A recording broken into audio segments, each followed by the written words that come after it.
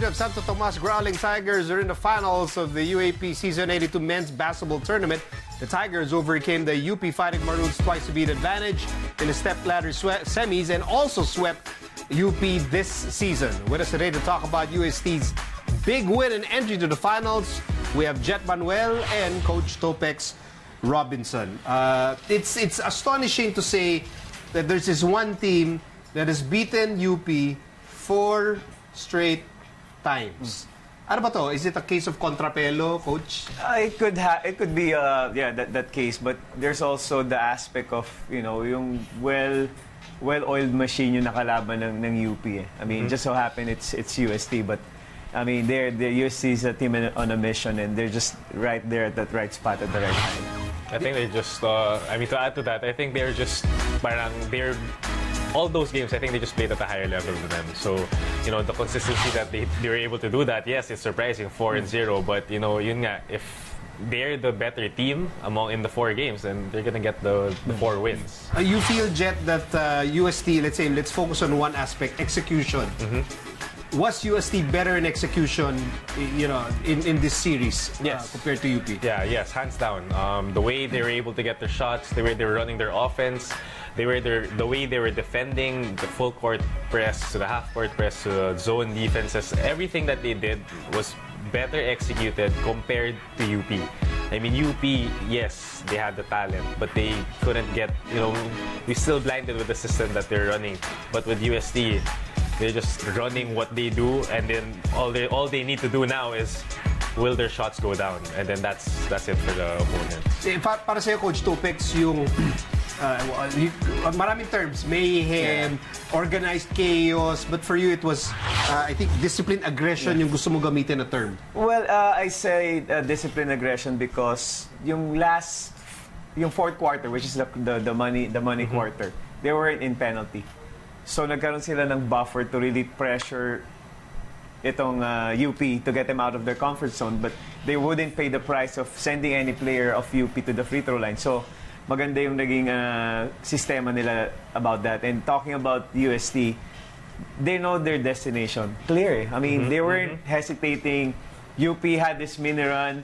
They were just composed. And then we were talking about Subido, that shot. He was so crystal clear that he's gonna take that shot, and he's gonna make that shot. So, kitang-kita mo sa kanya, he's just waiting for that right time. I think when you look at Chabio and Subido and Mark Nonoy, para bang malino na malino para sa kanila what their roles are on this team? That's exactly what I was gonna say. To be a well-executing team, you have to know your roles on that team. I think the great job that Coach Aya did with that team is everybody knew what role they were on. I mean, so we have attacking points, we have shooters, just plain shooters, we have bangers and screeners, and you know that's why if the players accept their role, they know where their destination is. I mean, you're a coach Topex, it makes your job so much easier. Yeah, just to add, Sir Miko, you know, I don't know if you noticed, transition, Nonoy would shoot a 3.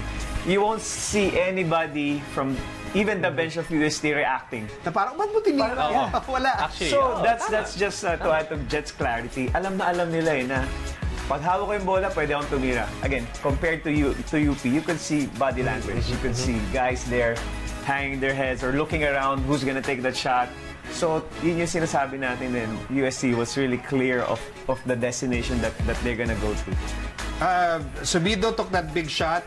But Chabio has been the engine of this team, Coach Topex. I was surprised when he took that step back from top of the feet. I never saw it from him.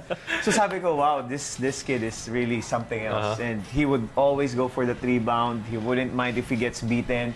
You wouldn't see any facial reaction or body reaction. Once he goes deep into the basket, he was expecting contact no matter what. And he doesn't complain. He doesn't complain. He doesn't complain, doesn't try to draw a foul. It just happens, and he just plays basketball. He was just there. You know, he's just there, grinding.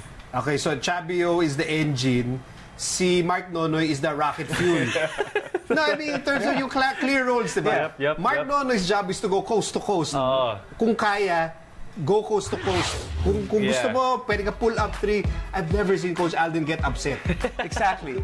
You would really. He was so composed that he already knew what's their role. We were saying nga kanina that I mean, UST is one of the teams that practices. I mean, Coach Alden is known for practicing like 6 or 8 hours, but you know, they're now reaping the benefit of those times. Kasi nga sinasabi ni Jett, alam na alam nila eh. So may lang si Coach Alden sa team niya, okay, yes sir. You know, alam na namin kung ano yan. So yun yung naging advantage ng UST. I mean, if Nonoy's rule is to go coast to coast, I think Abando's rule is clearly to go down to up to the sky. Diba? So grabe talaga yung linaro nila. And just to put light on what Coach Topex was saying, we discussed it na in that last few minutes, that crunch time minutes na important talaga yung possession for UP. They were for UST. They were down 4, 1 minute 30, I think. I was watching live and I looked to the side and I could see UP was bringing down the ball and Coach Ayo was, I think, signaling his choke or his pound.